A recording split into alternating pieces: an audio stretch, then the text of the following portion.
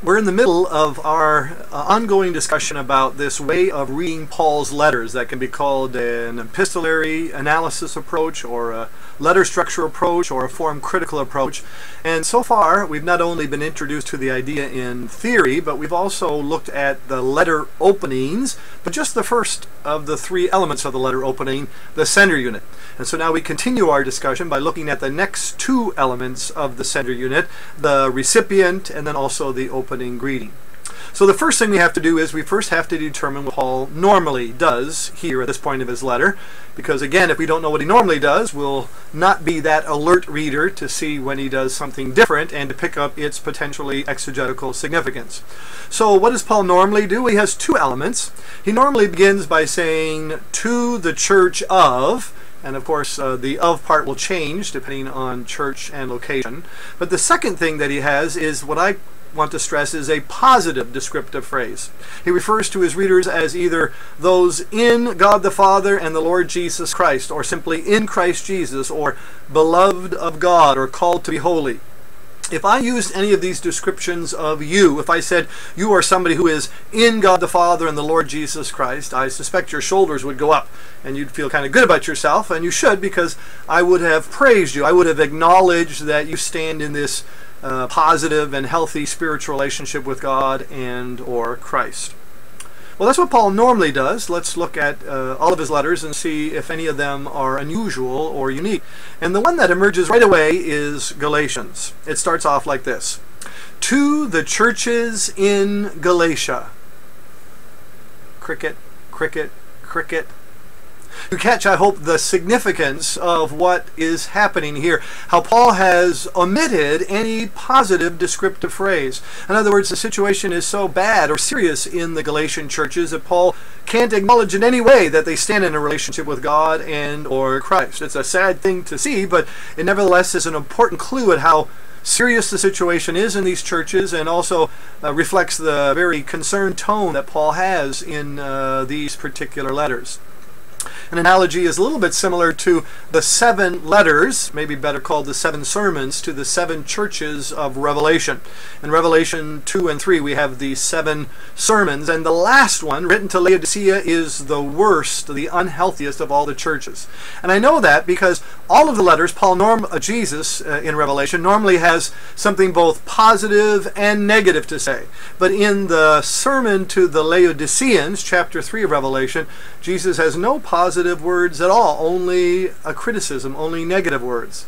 Somewhat similar to what Paul does here in his letter to the Galatians. And so again we see how Paul is not just a robot who blindly does what everyone else is doing in letter writing of that day, or even what he does elsewhere. Instead, we see that Paul is a skilled letter writer, and he's able to adapt, maybe in musical terms, you know, he can freestyle, if you will, but he can certainly change things so that they better and more accurately and closely reflect the tone and the purpose of the document as a whole. As another example that's good to look at is the little letter to Philemon. Notice how Paul identifies the recipient in this particular document. He says, "To Philemon, our beloved and fellow worker." Let's just stop right there. And notice that Paul calls Philemon our beloved. Agapetos is the Greek word that he uses.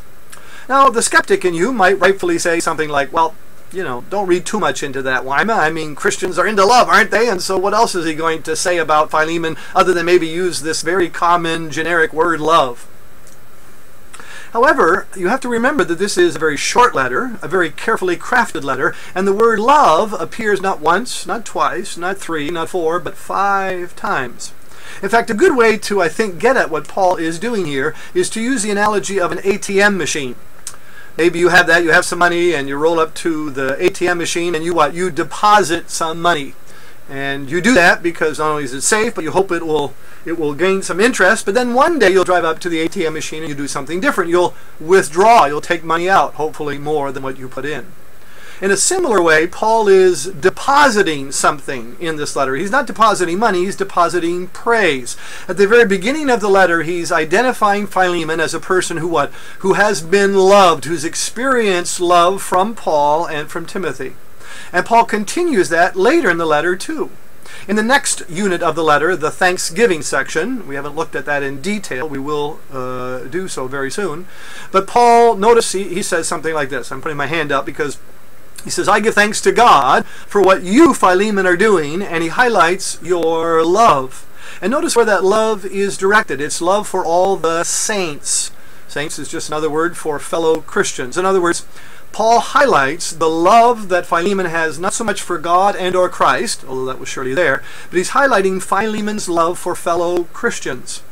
Paul never says what that love involves, but I'm sure it was a lot more than Philemon running around saying to different Christians, I love you, man. Instead, Philemon must be providing food or housing or employment or whatever other needs Christians might have. And then notice how Paul stresses this kind of love that Philemon demonstrates toward other Christians. He says in verse 7, so it's still part of the Thanksgiving section, he says, your love has refreshed the hearts of the saints. And so for a second time, adding emphasis, Paul has deposited praise, so to say, to the bank of goodwill that he's hopefully building with Philemon. Now, if you see how the word love, love, love 3 times in the letter thus far is used, then you'll hopefully better appreciate what Paul does then now in the body of the letter. So in verses 8 and 9, Paul turns to the body of the letter, and it's here where he begins, and I'm going to say it the Greek word order than the English word order. The English order is just, I appeal to you more because of love, and so the idea is that Paul is now withdrawing. He's saying, 3 times so far I've said you're a loving kind of person, especially loving toward other Christians, and now I'm about to ask you to act in a loving way toward yet another Christian. I haven't mentioned his name yet, but he's going to be your runaway slave, Onesimus.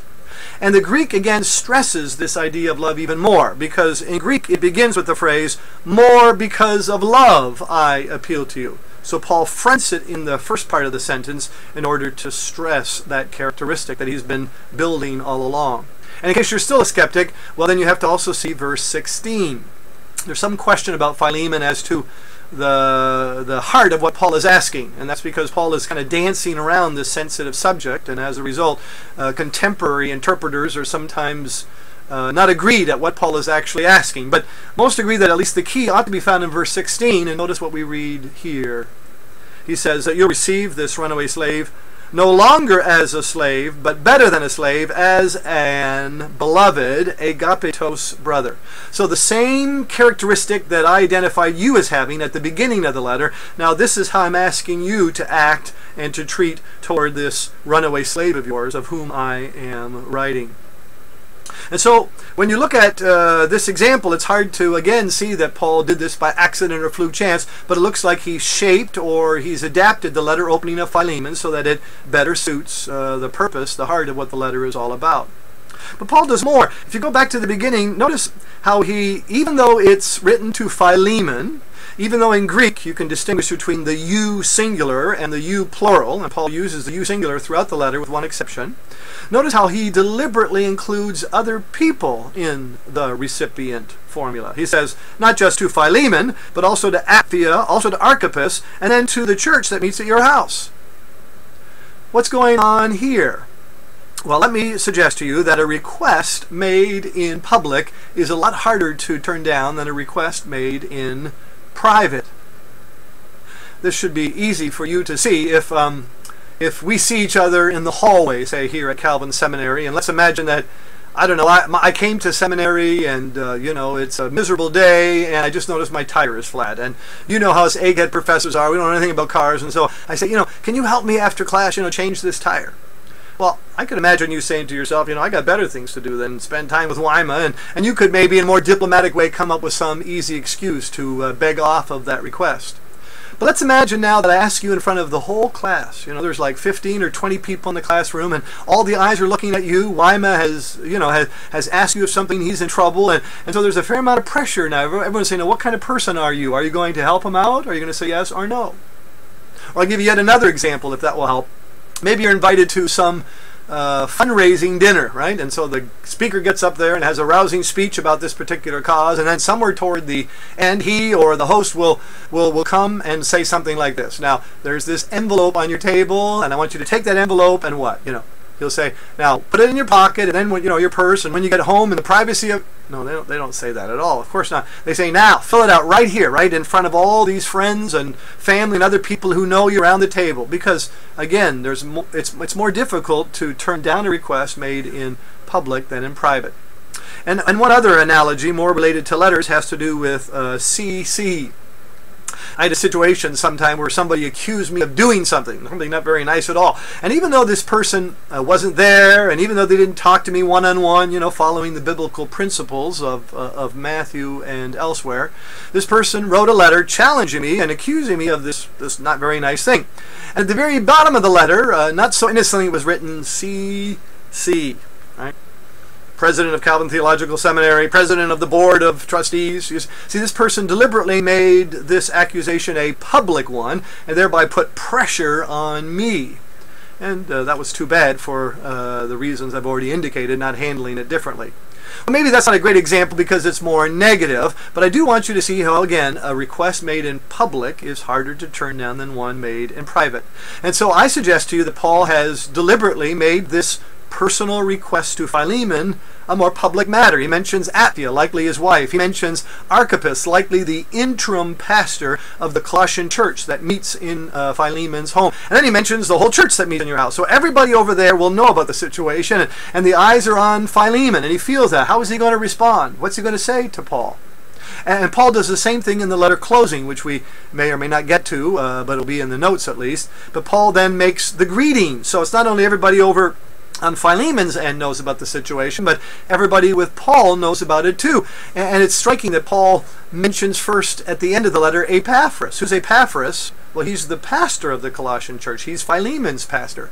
And he's also the only one identified in the greeting list in the number one position of importance or emphasis, but who has a title, namely prisoner, which you'll remember from before is also not so innocent, because that's the title that Paul used at the opening of the letter. And so here's yet another way in which Paul has adapted the letter opening of Philemon to strengthen his persuasive purposes. Here's a quote from one scholar which recognizes this very fact. Norman Peterson says, "Social pressure on Philemon is secured most conspicuously by Paul's addressing his letter not only to Philemon, but also to Apphia, Archippus, and the entire church that meets in Philemon's house." Well, that now marks the end, at least the time we have to look at the second element of the letter opening, the recipient. And so now we move to the third element, and that is the opening greeting, to be distinguished from the closing greetings. And so again, we first have to look what Paul normally does, and then we'll see if he does something unique or different and whether that might be significant. So what does Paul normally do? Well, if I would stand in front of a church, put my hands up, I would do this because that's the posture I and many preachers typically use these words, where Paul extends a greeting, right, to the congregation. And the wish itself is made up of two parts, namely grace and peace. And even though preachers use this all the time, I'm not sure they always know, and I'm quite confident that the people in the pew hardly ever know, that actually this is a very biblically inclusive greeting. Why? Well, first of all, let's take the second one, peace. Peace is a typical Jewish greeting, right? Shalom in Hebrew, but in Greek it would be Irene, or Irene is the woman's name, meaning peace. What about the other term, grace? Well, you can see here that the typical secular greeting used, like 99% of the time in secular letters of that day is charein, charein. It means literally rejoice, but functionally speaking, very, very common expression for hello, greetings. And so what it looks like Paul has done is he's taken a secular Greek greeting, charein, and he's Christianized it to charis, grace. Then he adds the Jewish greeting, shalom, and as a result, Paul has a very effective, a very powerful, inclusive greeting, one that captures both Jew and Gentile believer alike. Second, there is the recipient, which is simply you, the people to whom the letter is addressed. And then you have the source, which is both God the Father and the Lord Jesus Christ. And I think it's helpful at this point for me to highlight for you that there's a very clever inverted chiasm between the opening of the letter and the closing of the letter. I can't quite do it in here because the screen isn't that large, but if you take the opening greetings, grace and peace, at the end of the letter, they're inverted, an inverted chiasm, because the first element of the letter closing is a wish for peace, grace and peace, and so the end of the letter is now peace, and it's always associated with God. May the peace of God be with you. And then the last greeting is then understandably grace. The grace of our Lord Jesus Christ be with you. And so the opening greeting and the closing greetings act in a kind of framing way to package or to hold the stuff in between, namely the body of the letter. Well, with that in mind, let's look and see if there are any opening greetings that are unusual or unique. We find ourselves back in the letter of Galatians, and it starts off normal enough. We read, grace and peace. The two wishes are entirely normal. You see, to you, the recipients, is entirely normal. And then we get from God the Father and our Lord Jesus Christ, and we're about to say it's normal, but then we realize Paul hasn't stopped. After mentioning Jesus Christ, he says, who gave himself for our sins to deliver us from the present evil age, according to the will of our God and Father, to whom be glory forever and ever. Amen. So there's this expanded part to the opening. And it's unusual because, of course, it's longer, but it also ends with that doxology, right? To whom be glory forever and ever. Now, if you look at this expanded part more closely, as I've had a chance to do, you probably would see relatively soon that this expansion part highlights the what? The salvific or the redemptive work of Christ. I mean, notice the lines. Who gave himself for our sins. I mean, that's powerful language. That's kind of like substitutionary atonement language. Jesus is giving his life for our sake, to pay for our sins. And the next line is equally redemptive, right? To deliver us. Maybe you could better translate that, to rescue us from the present evil age. And so what I notice about this expansion is Paul is highlighting the salvific or the redemptive work of Christ. And so we ask, as we had before, is this by accident or fluke chance, or is it deliberate and potentially significant? And just like in all the other examples, the latter case is clearly the right option. Now, to understand that, we have to look at the Galatian situation, which we did just a while ago. I'll remind you that I told you then about the Judaizers, those who had invaded. They were from Jerusalem. They claimed to be believers, Jewish believers. They came from Jerusalem, and they had kind of taken over the Galatian churches. And they not only had a bad attitude toward Paul, they undermined his authority. That's what we talked about before, causing Paul to have a preemptive strike in the opening, highlighting that he got his divine apostleship not from any of the head boys in Jerusalem, none of any of the apostles, but he got it directly from Jesus Christ himself. But they also had a bad gospel. In fact, Paul says it's no gospel at all. We might call their gospel a Jesus plus gospel. They said, yes, you have to believe in Jesus plus. And what was the plus? Well, it had to do with elements that highlighted the Jewish character of their faith and their background. It was like Jesus plus circumcision, or Jesus plus a lot more importance to the law of Moses, or Jesus plus certain foods, clean foods as opposed to unclean foods, or Jesus plus, make sure you follow the religious calendar. And there's a big problem with a Jesus plus theology. And as soon as you say plus after Jesus, and it doesn't matter whether the plus is one thing or many things, it doesn't matter whether it's a small thing or a great thing. As soon as you say a plus after Jesus, you what? You undermine, you take away from the full sufficiency of Christ's redemptive work. You're saying, Jesus died for my sins, but somehow that's not enough. There has to be something else to kind of put me over the top, or to make sure that I experience full salvation. And so one of the big things in the body of the letter is for Paul to highlight how false this gospel plus, this Jesus plus gospel is, and to highlight then the full redemptive work of Christ. And so what does Paul do? Already in the letter opening, he offers another preemptive strike, stressing exactly the very same thing. He stresses already at the beginning of the letter that Jesus is and has done it all, such that there is no need for any plus. I have a quote here from Richard Longenecker, who is my New Testament professor many years ago when I was working on my PhD. He has a very good commentary in Galatians, and notice what he says. To this standard, though enriched opening, Okay, so we're looking at the opening, we're looking at the opening greeting, and it was standard because it has grace and peace, it has to you from God the Father, the Lord Jesus. But then he says, though enriched, and so it's that enriched or expanded part that we've been talking about. He says, Paul adds what appears to be a portion of an early Christian confession. So Longenecker is saying not only is this extra material, but he's also arguing that this is confessional material that Paul is borrowing. It may or may not be, that doesn't really matter for my point. But I want you to hear him say that this extra material, whether it's confession or not, speaks of Christ's work and the purpose of that work for mankind. This was written a few years ago. We would say today, humankind salvation.